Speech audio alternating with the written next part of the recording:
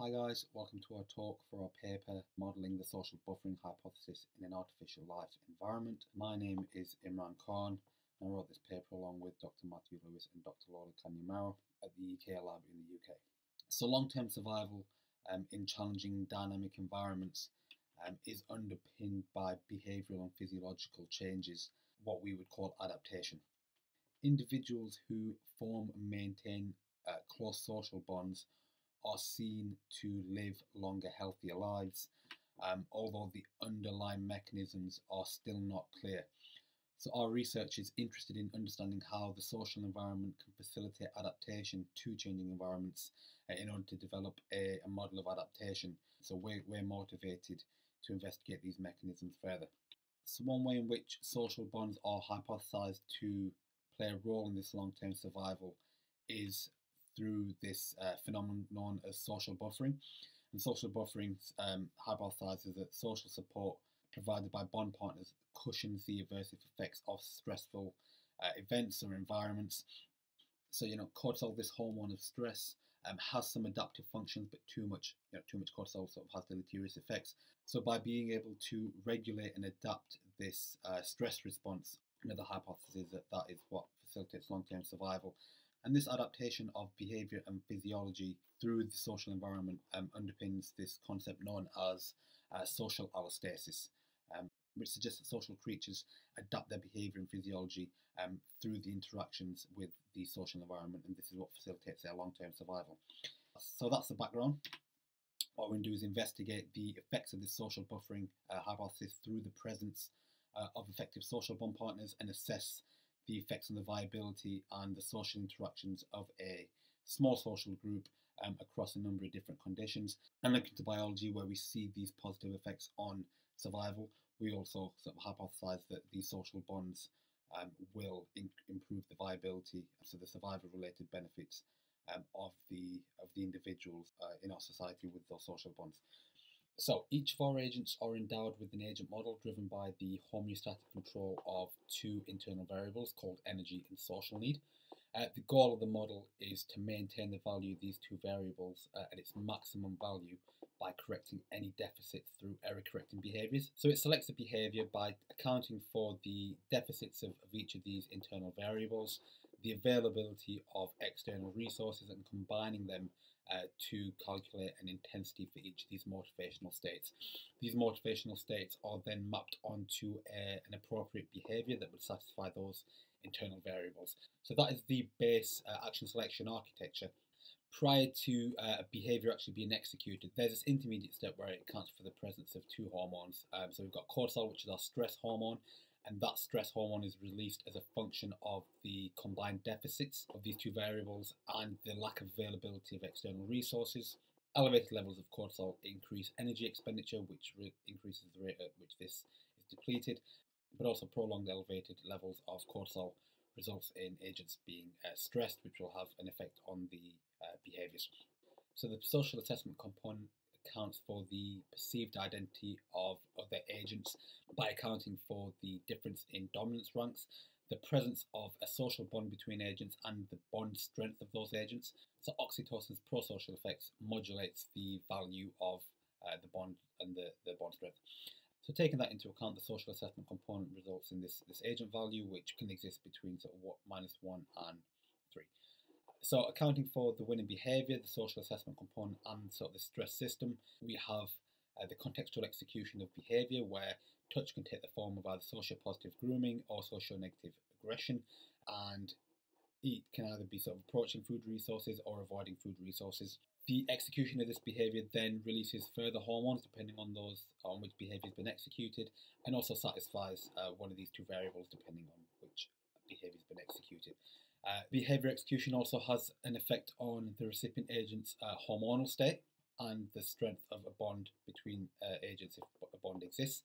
So the way in which the stress-reducing effects of social bonds are accounted for is by using the presence of social bonds to offset the release rate associated with a stressful environment. And what we're calling a stressful environment is sort of the lack of available food and agent resources, which would feed into that cortisol rate. what we do is then set up a society of 6 agents, and each of these sort of artificial agents have a different dominance rank from sort of A1 to A6 respectively.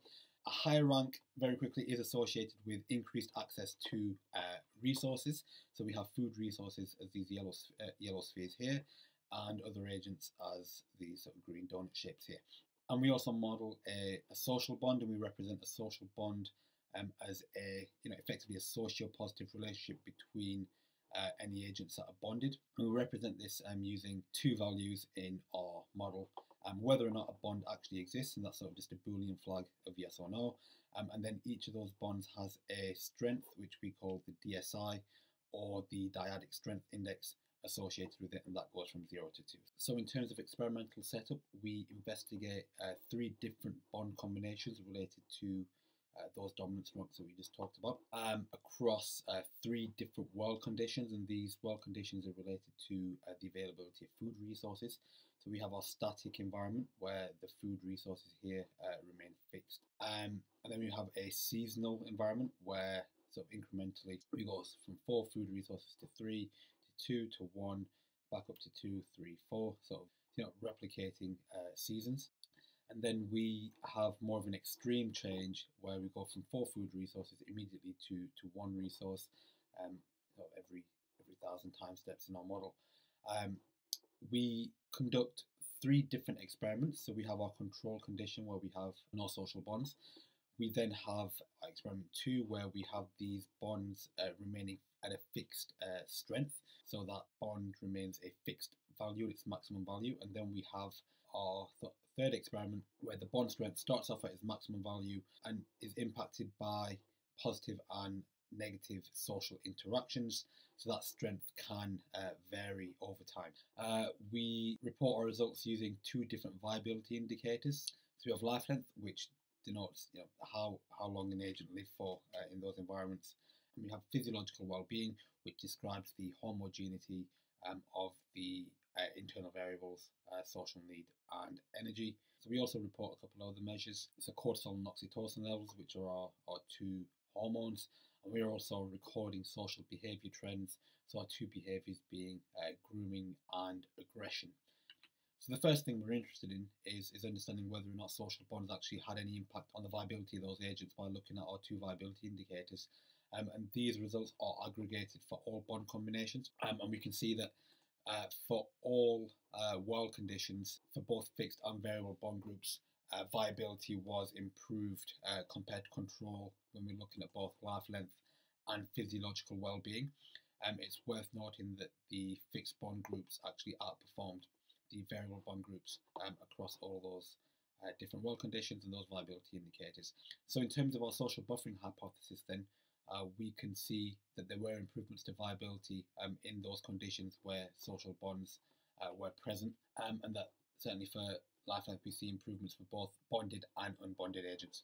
So in terms of cortisol, so this is our stress hormone, we hypothesized that stress would be reduced as a result of the presence of those social bonds and those social buffering effects. And what we can see is for both fixed and variable bonds, we're seeing decreases in mean cortisol levels compared to control across all conditions. And we're highlighting here a number of cases where cortisol was lower for bonded agents compared to unbonded agents. But we also know there was a few conditions where we see cortisol levels actually reduce more for agents without social bonds than with social bonds. But overall, we can see that compared to control, mean stress cortisol levels were lower. When we're comparing the fixed and variable bond groups, the cortisol levels between these were not affected by the different bond types.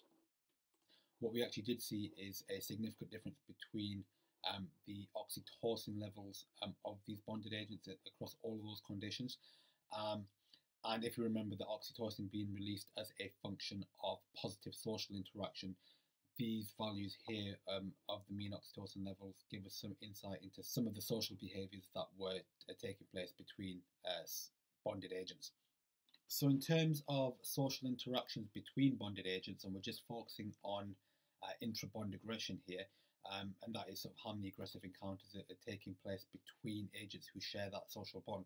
We can see that there is a pretty big difference between the amount of negative interactions that are taking place between these two bond types.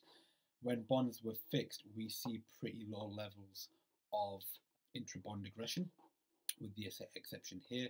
For the variable bond types, what we're seeing is much higher rates of intra-bond aggression, and we see that that sort of increases a little bit as the world conditions become a little bit more challenging. What we can see here is that certainly the intra-bond aggressions were being affected by the different bond types that we were observing. So in terms of the social buffering hypothesis, where we had expected to see lower rates of intra-bond aggression as a result of social bonds, what we see is that is the case when the bond strength is a fixed value, its maximum value. But when that bond strength is more variable, we're seeing much higher levels. So we're seeing more context-dependent effects on the rates of intra-bond aggression. So what you can say is that the presence of social bonds, which allows for that social buffering effect to occur, so our experiments 2 and 3, resulted in both increased viability and stress reduction across all those world and bond conditions, and we saw that for both bonded and unbonded agents. So what we can say is that actually those effects weren't just limited to agents with social bonds, there were impacts on the wider social group. But what we also saw was that the magnitude of that social buffering effect was dependent upon a number of factors, including the quality of the strength of the effective bond, and that was where we compared the fixed and the variable bond groups, the environmental conditions, and that was in terms of food availability, and the interactions of other unbonded individuals. So we discussed these two more in our paper, but what we're going to do now is just present a quick example as to some of the underlying behaviours and mechanisms that we believe may have resulted in the different rates of aggression between the fixed bond and the variable bond groups. So just to describe this situation here, we have two bonded agents. We have sort of A4 here is not stressed, and A3 who is stressed, so it's red. So here bond strength is fixed at its maximum value. What we have then is oxytocin having a modulatory effect on the bond strength, which has a strong social buffering effect as a result of sort of the agent val resulting in a high value here. And when it comes to behaviour execution between these two bonded agents, A4 here actually decides to groom with its bond partner. As a result of that grooming occurring, we see an increase in oxytocin and a reduction in cortisol in its bond partner. And at the same time, because that grooming has occurred, that sociopositive behaviour has taken place, we see further increases in oxytocin, which again will further promote this strong bond strength, which will have strong social buffering effects, and so on and so forth. So we're seeing this sort of loop occur. And that is why we believe we see these lower rates of intra-bond aggression. So here we see a behaviour that we believe is related to the tend-and-befriend hypothesis, which suggests that in stressful events or during stressful events, that social individuals actually look to perform positive social interactions with each other as a coping mechanism for stress. When bond strength was variable, what we saw then is sort of oxytocin's effects on bond strength was still occurring, but because the bond strength perhaps wasn't quite as strong, it has less of a social buffering effect, and as a result of sort of that weakened social buffering effect in this situation, then that agent would decide to perform aggression towards its bond partner. As a result of that aggression taking place, we see increases in cortisol in the recipient. That bond strength is further reduced, and there's also no further release of oxytocin, which means then this loop that we saw here doesn't have the opportunity to emerge. And as a result of this loop, what we end up seeing is more of a social negative loop, where we see elevated levels of aggression throughout the entirety of the experimental runs. To conclude, we see that social bonds provide adaptive survival-related advantages to agents with social bonds via that social buffering effect, but that the effects are dependent on a number of different social and environmental contexts, as well as sort of the types of effective bonds that we had modelled. So we also saw some improvements to the wider society in those conditions where we had social groups, suggesting that there might be more of a widespread impact of those social buffering effects.